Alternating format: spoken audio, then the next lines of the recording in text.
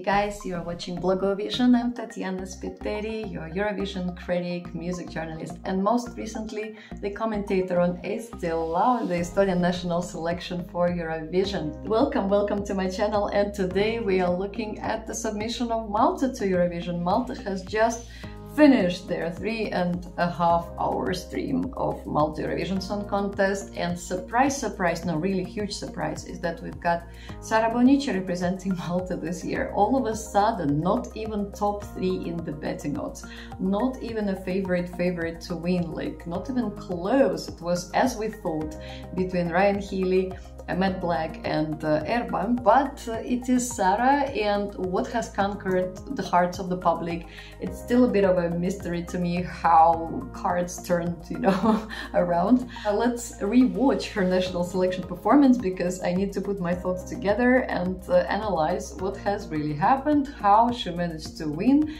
In jury, first of all, by the public opinion, it was Matt Black and Banana. Chiki, chiki, taki, taki, woo, woo, mela, mela.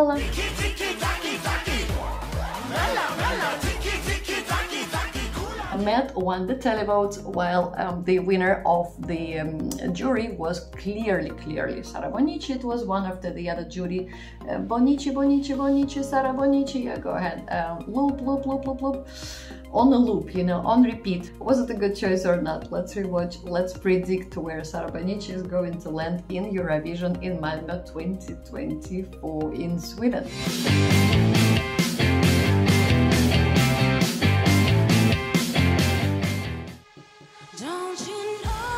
Oh, what an effective kind of start.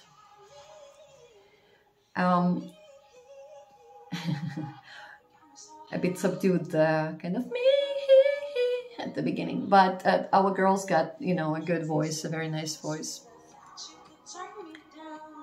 She's a sweetheart, you can see from, oh my god, this dancer support. I'm a dancer myself for 12 years now, been dancing non-stop. This is a nice hold, and she's keeping her pitch, keeping every note. Awesome. Gaga, what was that? Lady Gaga? Lady Gaga.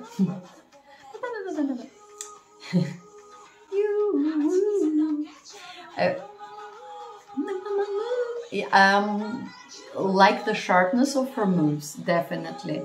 Super cute girl, very young and very just unspoiled, you know what I mean? Eurovision likes such kind of stuff. We've got a bit of slow-mo technique on stage. My attention. I'm probably missing a little bit of the strength of the vocals. Nice salto, by the way. It definitely needs more colors on the Eurovision stage. All in black is kind of, most of some national selections this year are happening in the color black, and that's not too bright and optimistic. Nice dance part. Okay, yes, bending, definitely a copy of slow-mo move, where Chanel leans on her dancers like that. Song-wise, lovely blindfold and turnover. Oh my god, salto.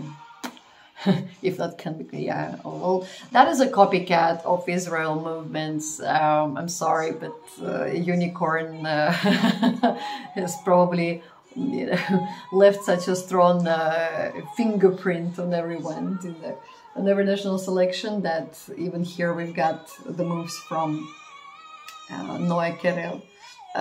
Well, Kalisha was a bit at fault here, but a lot of accents, but it's very retro sounding, guys. As much as I like the song, I like the song, I like the chorus, I like the pre-choruses, I like the energy, definitely. However, it's super sweet, you know what I mean? Like sugar sweet. She's trying to look like very much like I'm a kind of a devil of a woman, but she looks too sweet to produce that impression. Loved her ending kind of move. Push that man away. Okay, more to serious analysis. Now, how will this do in Eurovision? It's definitely not a bad song, you know what I mean? It's melodic, it's nice to listen to. I think it grows on you. Tell me if you think I'm right, yeah? And if the song grew on you, if you heard it several times, it's a grower. The problem with Eurovision is you only have like 3 minutes to grow into the hearts of most people. Is this a qualification for Malta? It might be, because Malta is in the second semi-final, and we've just learned that in this allocation of singers in the first and second semi-final, the second semi will be a bit weaker, according to the other bloggers and the songs we have already. So it might be that Malta has what it takes to at least make it to the final. Yes, guys, I am brutal. I am not always so optimistic as to, Valletta 2025, Malta made the right choice and will win Eurovision. I would say with none of the songs in top 4 or 5 of this Malta Eurovision Song Contest, none of them would have won it for Malta this time. But it's also about having a good time, having a good time and producing a nice impression, on the public. I just wish probably that Malta was riskier with their choices. Jury played it safe, I'm afraid. People wanted to be a little more Mijnun, a little bit more like a banana kind of crazy attitude. And again, it didn't happen for Matt. Last year he was the jury's winner, this time he was the televoters winner, and none of them he won. Like, somebody said that he can come back next year and finally get his crown. This is a nice, the key word here, guys, is nice, Nice is like alright for Eurovision, but nice is not making me sort of vote for a certain artist. Nice is not going to make 200 million people watching Eurovision go, oh my god,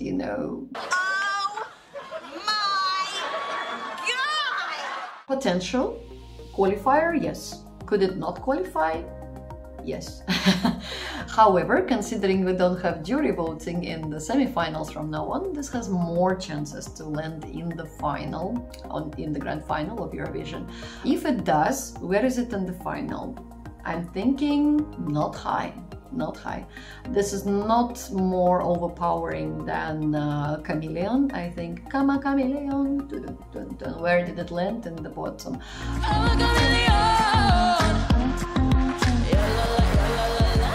Will it be like bottom 5? Actually, not bottom 3 for sure, if it qualifies for the final. Will it be top 10? No. No. I don't see it in top 10. Not that I'm saying it's impossible. Everything is possible with the right staging at Eurovision. But the song has to, has to captivate you. The song has to keep you from second one. The performance here for a moment keeps you from second one to second 180. That's 3 minutes. But song-wise, this is not something that will be, getting all jury votes and public votes. However, I think this is something super interesting that has just happened.